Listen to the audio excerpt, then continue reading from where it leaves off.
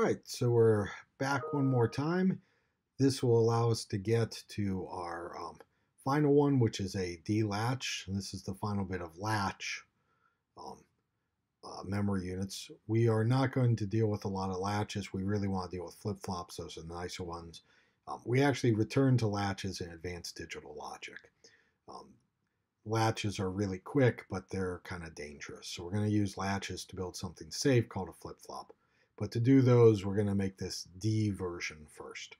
All we're going to do, this is an SR latch with enable right in here. So you'll notice I have my S and R and enable labeled as inputs coming in. Kind of dotted the box to remind you it's this whole thing now. And yes, I forgot to erase those. It doesn't really matter. It's basically this whole little bit that we did in the last video. Get rid of all that junk. Oops. Okay, evidently it doesn't want me to delete that one. There we go. So it's this whole bit. So we can just reference once we get S, R, and enable entered into the value spaces here. We can just go look it up in the table here and find out what our Q's and Q primes are going to be. Since I only have two inputs now, I've got a simpler setup. And enable is going to function just like enable did. So D will be our only interesting thing. What we've done with D is we forced it. S is hooked right to D, and R is hooked to D prime. So S and R are always going to be opposite of each other. There's just no options. So that means the 0, 0 and the 1, 1 case are impossible. So you can't do the illegal thing. You also can't do hold, but that doesn't matter because we can do hold by turning enable off. So we haven't lost any functionality other than the illegal case. So that's kind of a nice feature to what we can do here. So you've kind of got a error-proof version of your SR latch where you can set a value with this and you can allow it to turn on here and you just set what value you want. And that's essentially what we're going to find here. Okay. It's sticking my timer in the bottom corner. Sorry, I didn't mean to block you. So let's go in and start taking a look at the individual values. So we first want to take a look when enable is equal to 0. Let me get my magic pen here. Okay, that did not write so well. Let's try that again. There we go. There's my awesome pen.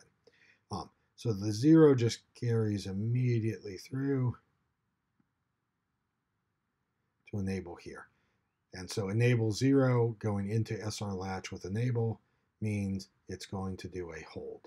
So this will be whatever our previous values were.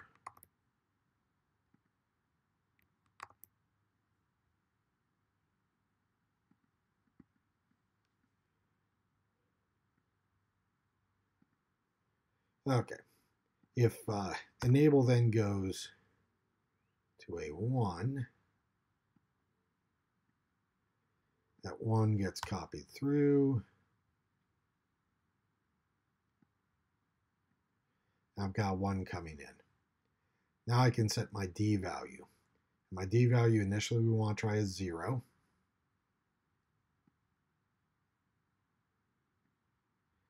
Which means S will be 0. And R, it gets flipped, becomes a 1. Now, if I've got enable on and SR is equal to 0, 1, SR equals 0, 1 is a reset, which means your Q ends up being 0 and Q prime is 1. Now, if, go to the next case, we'll let D equal a 1. If D is a 1, then S is a 1. Your R is the opposite, it's 0. So I've got enable, set, not reset. So I get enable, set, not reset.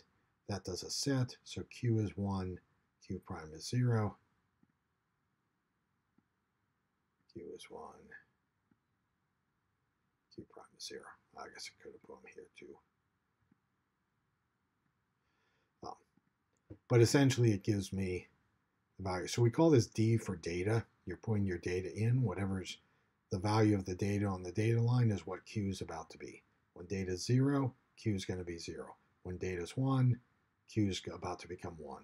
And it only does it if the enable is turned on. That makes our D latches really nice and easy. And the enable allows us to control the time. So we now have an ability to set a time interval. And we can basically hold whenever it's 0. And we will use this in a little bit here to basically get our clock. Since I'm going to be on a separate page, it'll be harder to do this kind of split screen thing. But I think this is easy enough to remember. So just kind of commit this to your memory. Enable is 0. It holds. Doesn't matter what D is. Completely irrelevant. Enable is 0. It's a hold. If enable is a 1, whatever is D, that's what Q is going to become.